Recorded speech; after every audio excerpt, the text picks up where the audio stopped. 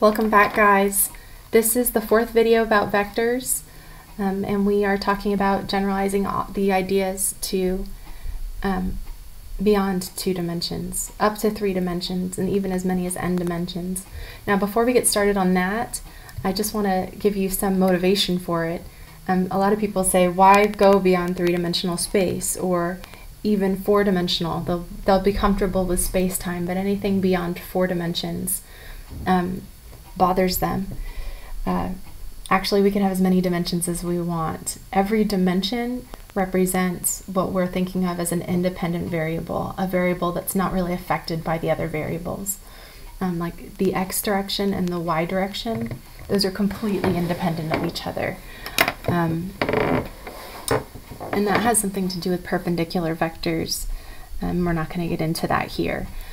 But just know that there are lots of things that go beyond 3 or 4 dimensions. Just for example, the temperature in this room. I'm sure there are lots of factors that affect the temperature. I could say the temperature in this room is affected by, the thermostat setting and how much, what is it called, in the walls? I'm losing the word right now, but how much insulation I have in my house.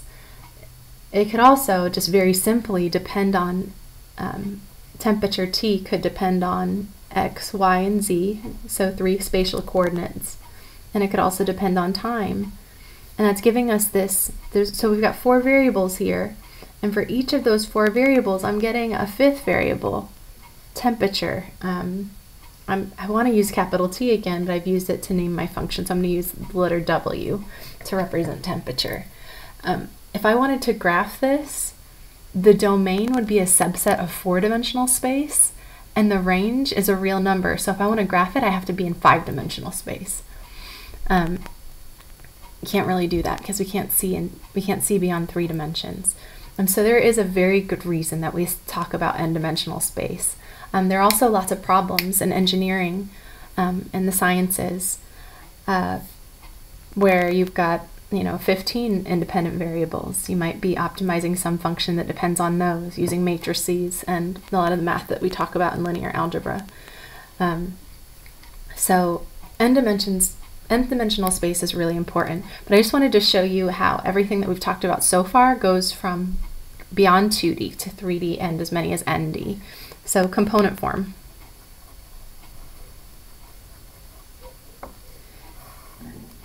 In 2D, let's say we've got a vector u. It can be represented by components u1 and u2. You can imagine how that extends to 3D. Here I had an x component and a y component. If I go to 3D, now I'm going to have an x component, a y component, and a z component.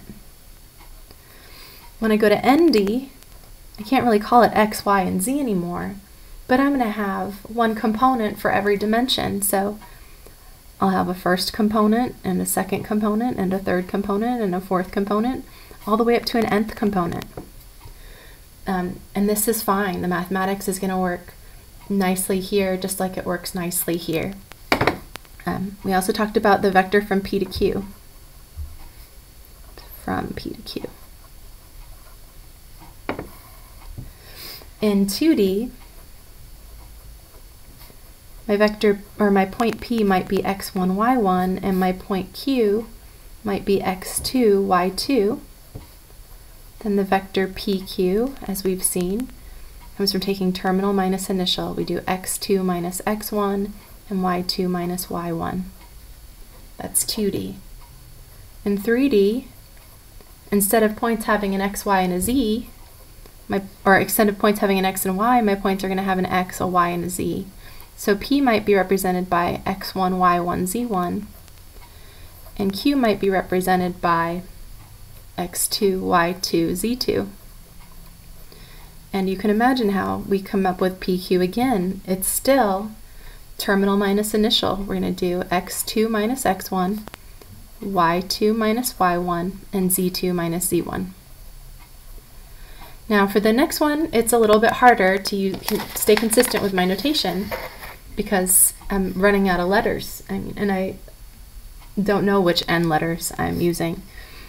So in n dimensions, I'm going to use slightly different notation. Don't let it bother you.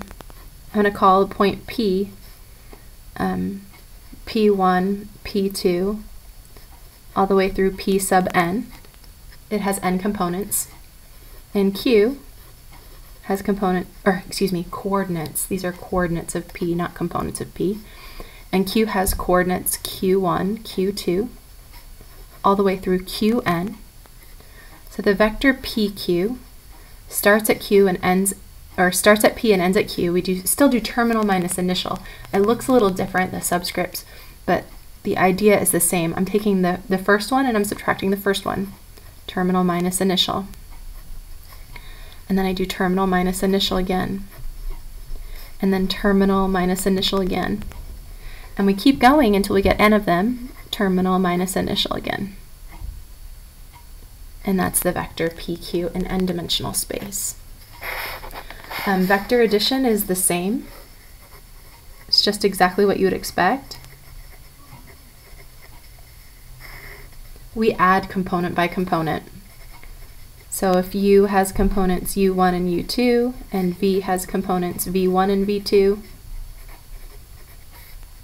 in 2D, you've got U1 plus V1 and U2 plus V2. That's your new vector U plus V.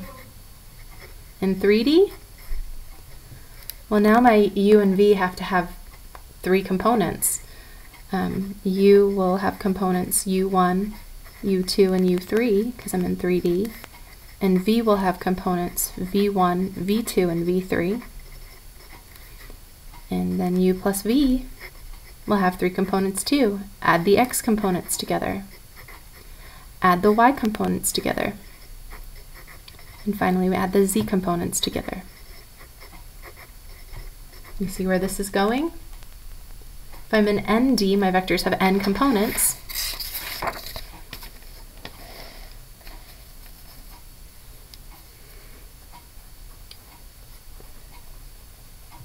So I go U1, U2, all the way up to U sub n. And I have V, V1, V2, all the way through V sub n. When I add them, I get U1 plus V1, and U2 plus V2, and U3 plus V3, and I keep going until I get U sub n plus V sub n. Totally fine. All the math works out just fine. Length, or magnitude. This is fun. If V has 2 components, V1 and V2, the length of V just comes from taking those components, squaring them, and adding them, and taking the square root. Now we can prove that with the Pythagorean theorem, we could use it twice. That if I've got a vector in 3D, I just take the 3 components, I square them, and add them, and take the square root. Oops, square it, not cube it.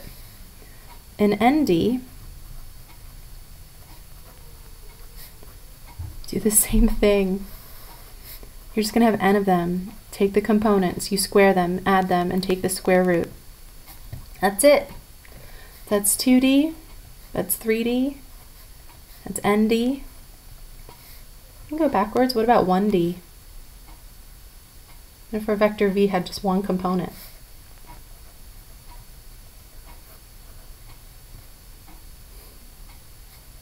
Is that the absolute value of V? I hope so. I know, this doesn't really make sense. You're like, it's a vector with a single component. It's a little weird. But you see the pattern. You've got 1 component, you square it and take the square root.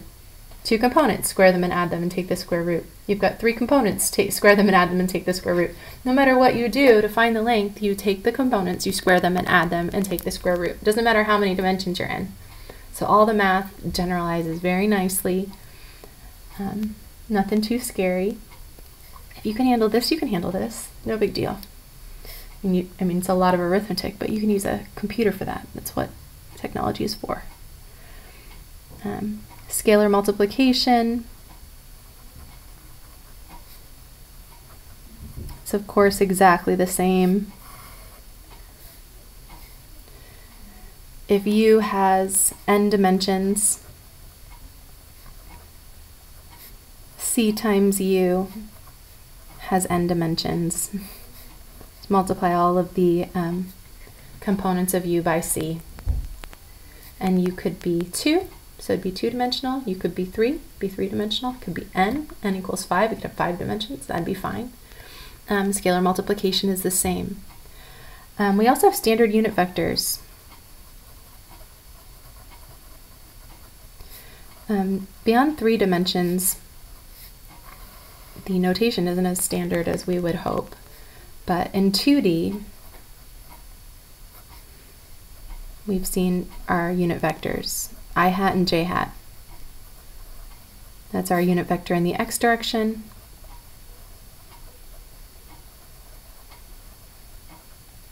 and our unit vector in the y direction, right? 3D, same thing. Got a unit vector in the x direction, but now my vector has 3 components.